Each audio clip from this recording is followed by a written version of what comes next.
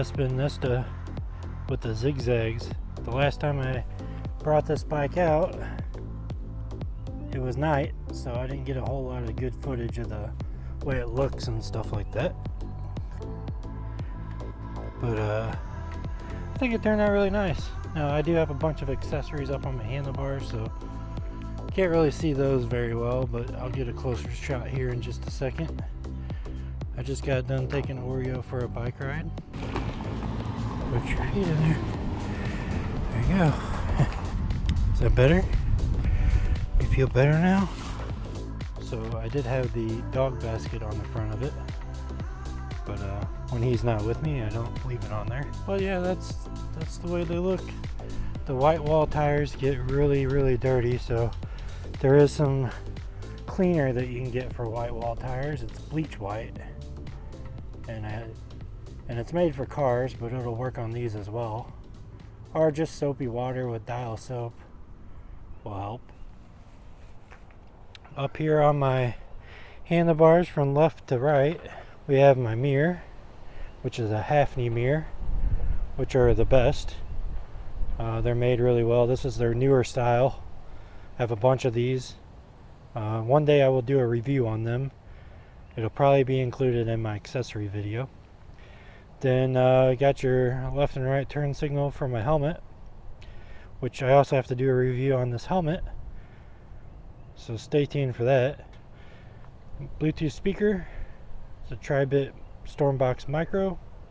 They do have a new one out now, so that's pretty cool. I don't have that one yet. Got my phone holder. I'll leave a link in the description for that.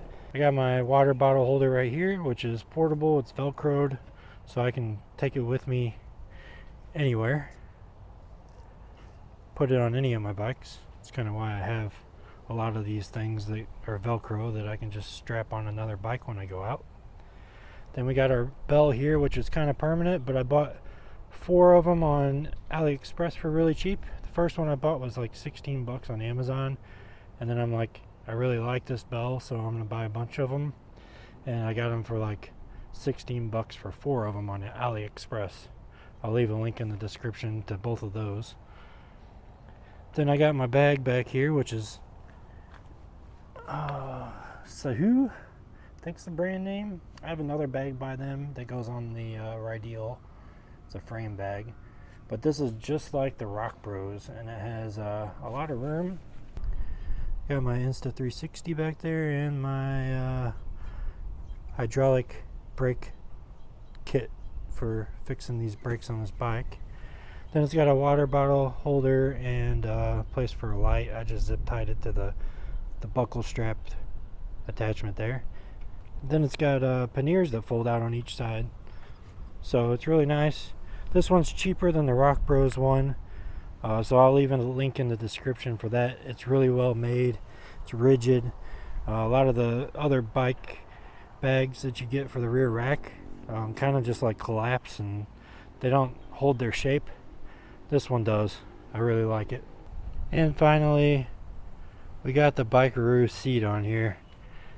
I've been testing this one out for about a month now, as well as I have the Cloud 9 cruiser seat that's just like this, but actually I think this one's a little bit more soft than that one, to be honest with you. I like the color and the stitching, and it kind of matches everything really well. Like the bag, it's got that same kind of pattern.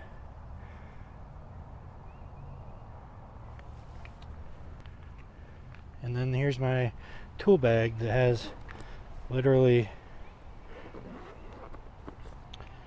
pretty much every tool you'll need.